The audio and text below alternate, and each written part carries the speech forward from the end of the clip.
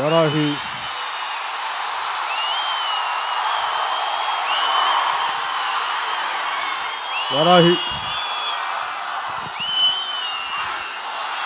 ఏ building మీదైనా చూసుకుంటే అక్కడ కూడా కనిపిస్తూ ఉన్నారు. నాకు ఎంతమందికి నమస్కారం పెట్టాలో కూడా తెలియట్లేదు. సో ఆ దూరంగా ఉన్న మేడలు మిద్దెలు ఎక్కిన ప్రతి ఒక్కరికి, పైన ప్రతి ఒక్కరికి, మేడ పైన మిద్దె పైన దారి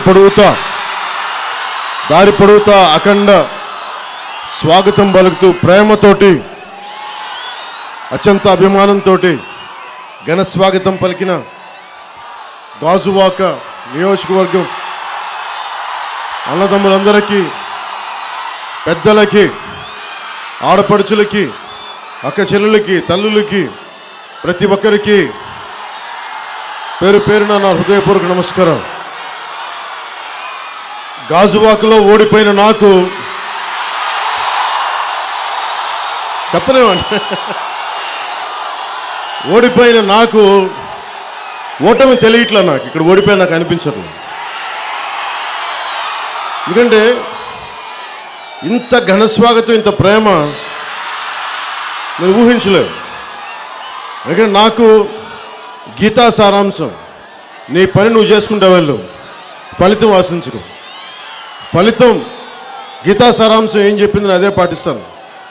కానీ ఆ రోజు 2019 ఎన్నికల్లో ఆ రోజు పనిచేశాను త్రికరణ శుద్ధిగా. ఈరోజు కూడా అదే మనసుతోటి, అదే మన గాజువాక నియోజకవర్గంలో అదే ఉద్దేశంతో ఇక్కడికి వచ్చాను మనస్ఫూర్తిగా. ఎందుకంటే ఇది నా నియోజకవర్గం, మన నియోజకవర్గం. ఇంత ప్రేమగా ఉన్న ఈ నియోజకవర్గానికి నేను ఎప్పుడూ వదలలేదు. ఇంకా ఓడిపోయిన తర్వాత మొన్న జగదాంబ సెంటర్లో చెప్పాను. జగదాంబ సెంటర్లో చెప్పింది, ఓడిపోయిన తర్వాత ఒక ఆశయంతో రాజకీయాలకు వచ్చిన వారికి ఓటమిని ఎలా తీసుకోవాలో తెలీదు. ఇది సరైందా కాదా మనం తీసుకుంటుంది. రాజకీయాల్లోకి వచ్చాం ఒక బాబాసాహెబ్ అంబేద్కర్ గారి ఆశయాలతోటో, మహాత్మా గాంధీ గారి ఆశయాలతోటో, నేతాజీ స్ఫూర్తితోటో ఇవన్నీ అర్థం చేసుకొని ఒక ఓటమి తగిలితే, అది కూడా జగన్ లాంటి వ్యక్తి గెలిచి నేను ఓడిపోవటం,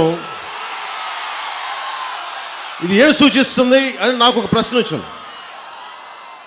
దోపిడీ చేస్తాడు ఈ వ్యక్తి అని తెలుసు, మరి ఎందుకు 151 సీట్లు, 22 పార్లమెంటు సభ్యులు, 8 మంది ఎంతో రాజ్యసభ సభ్యులు, ఎందుకు కాలం ఈ వ్యక్తికి ఇంత శక్తినిచ్చి ఉంటుందని అలాంటి ఆలోచనలో ఉన్నప్పుడు నెల తిరగకుండానే భవన నిర్మాణ కార్మికులు వచ్చి మా సమస్య ఇలా ఉందంటే ఇంకొక 3 మంత్స్లో 3 నెలలు తిరగగానే దాదాపు 30 మంది పైచిలకు ఆత్మహత్యలు చేసుకున్నారు.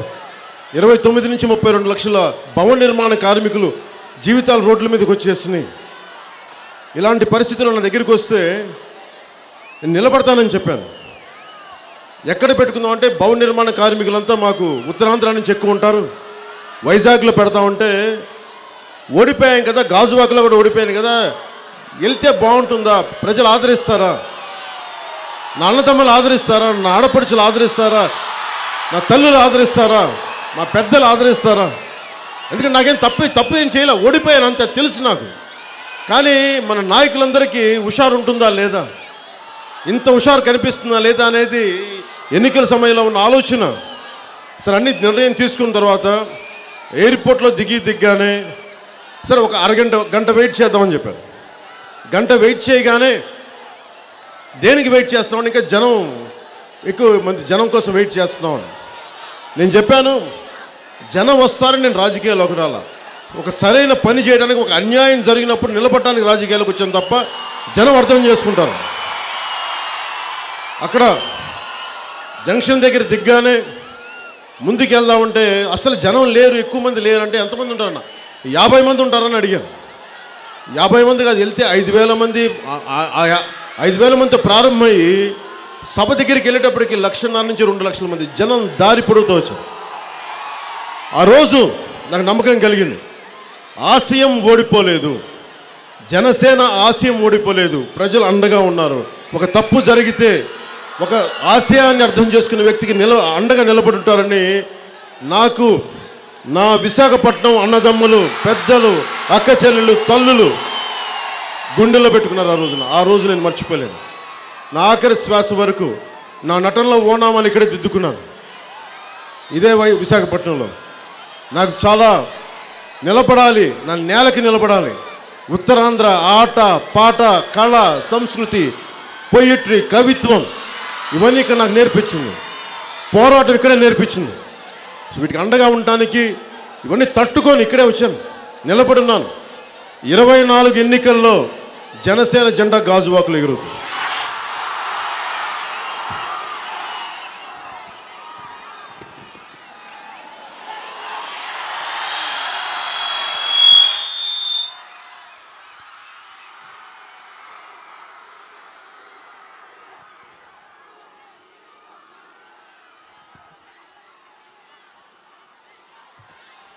గాజువాక దగ్గరికి రాగానే అందరు నాకు దారి పొడుగుతా ఒకటే అనిపిస్తూ ఉన్నారు, విశాఖ ఉక్కు ఆంధ్రుల హక్కు.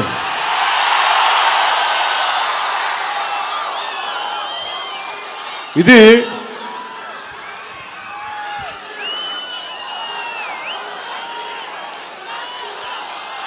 Allot iron ore mines.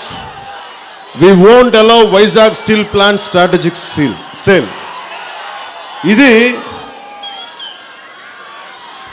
దారి పొడవున ఇదే నినాదం. దారి పొడవున వైజాగ్ స్టీల్ ప్లాంట్ చాలా చాలా కీలకమైంది ఆంధ్ర రాష్ట్రానికి. ఎక్కడో తెలంగాణలో ఉండే సాయిరెడ్డి కూడా చనిపోయారు దీనికి, జగిత్యాలలో ఉండే సాయిరెడ్డి. మొత్తం ఆంధ్రప్రదేశ్లో గుంటూరు దగ్గర నుంచి అందరూ 30 మంది పైచిలకు బలిదానాలు జరిగితే, అన్ని మతాలు, కులాలు, ఏసయ్య దగ్గర నుంచి, మస్తాన్ దగ్గర నుంచి, తంగెళ్ళ సత్యం దగ్గర నుంచి 30 మంది పైచిలకు పోలీస్ కాల్పుల్లో చనిపోయారు ఆ రోజున. అంటే పోరాటాలతో వచ్చింది స్టీల్ ప్లాంట్. మీరందరూ నియోజకవర్గం ప్రజలు, విశాఖపట్నం స్టీల్ ప్లాంట్ ఒక విశాఖపట్నం ఉత్తరాంధ్ర కాదు, మొత్తం ఆంధ్రాకి ఇది గుండె పట్టింది. ఇది ఎందుకని చెప్తానంటే, ఇది ఎప్పుడు మనందరికీ కులాల వారీగా విడిపోయి ఉంటాం, ప్రాంతాల వారీగా, ఉప ప్రాంతాల వారీగా విడిపోయి ఉంటాం. ఒక్క విశాఖ హక్కే, ఉక్కే మొత్తం ప్రతి ఆంధ్రుడి గుండెల్లో చప్పుడు కొట్టుకుంటుంది.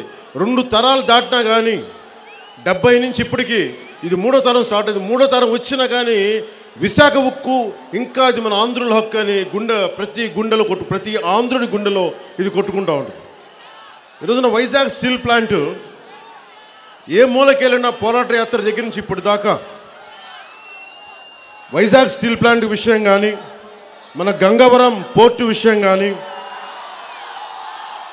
మన అగనంపూడి టాల్ ప్లాజా విషయం కానీ,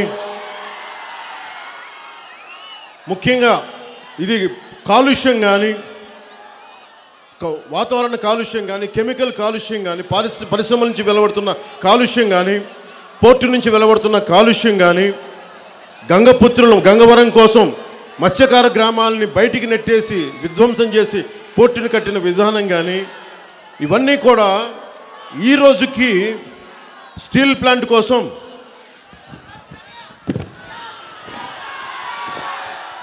స్టీల్ ప్లాంట్ కోసం 26,000 ఎకరాలు సేకరించారు. దాదాపు 18,000 మంది నుంచి ఈ భూమి సేకరించారు. ఇప్పటికీ దాంట్లో సగం మందికి ఇంకా కాంపెన్సేషన్ రాలా. ఎంత బాధగా ఉంటుందంటే, భూములు కోల్పోయి గుడుల్లో ఆకలికి గుడుల్లో ప్రసాదాలు తినే బతుకులు, మన కోసం భూములు ఇచ్చి, ఆ భూములు ఈ రోజున ఇచ్చిన రైతులు మనకి దేవాలయాల ప్రసాదాలు నింపుకొని తింటూ కడుపు నింపుకునే పరిస్థితి. ఇవన్నీ చూసి నాకు ఒకటే గుర్తొస్తూ ఉంటుంది,